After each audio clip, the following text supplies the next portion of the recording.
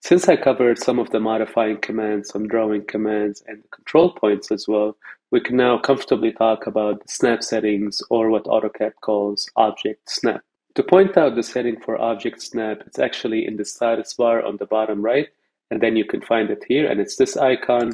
You can right click on it and you will see these options that we have here, and I'll show you in a second what they are.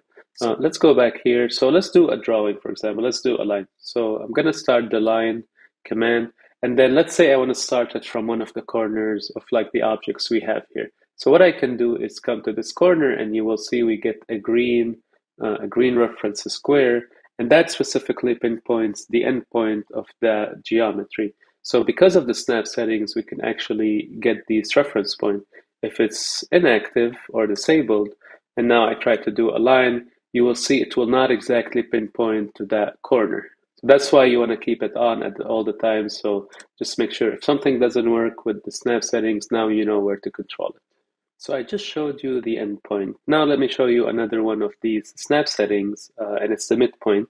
So I'm going to start another line, and then, for example, let's say I want to draw my line from this point to the middle point of this side of the other polygon, and you will see we will get a green triangle. And then depending on the geometry that we're referencing, you will get like different points. Let me show you what I mean. The circle, for example, it doesn't have the endpoint and the midpoint, but what it has a center, which you can reach by basically putting the cursor close to it, and then you will see right here it will get highlighted. And then from here, you can basically draw from the center. And then the next point that the circle has is called a quadrant, which you can find like in these four corners right here. So these are called quadrants. And just to show you their names, I can right click here and you can see it.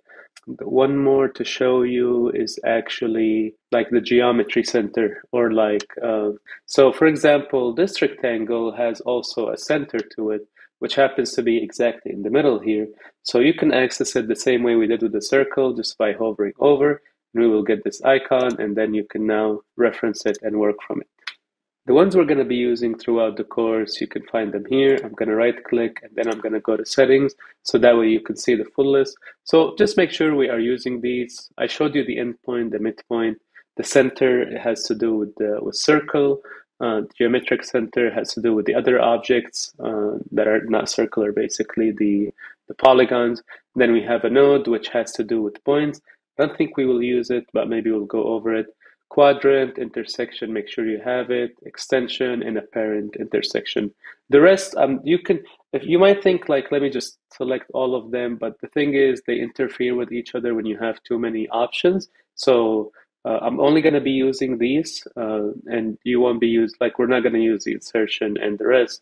So I think just stick with these so that way it works. And anyway, those are the ones I'm planning to cover. So we went over all the essential information that I wanted to share with you before we start working on our project. And I'll do a quick recap of what we went over.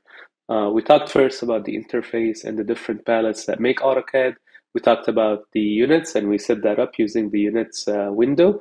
And then I showed you some drawing commands like the line, polyline, polygon, and circle. I think we did rectangle as well. And then we talked about the modifying commands like the move, copy, rotate, and we talked about the control points or the vertices. And we wrapped up with the snap settings that has to do basically with the control points that we showed earlier. Now we are ready to start drawing our project, and we're going to start with doing the outline.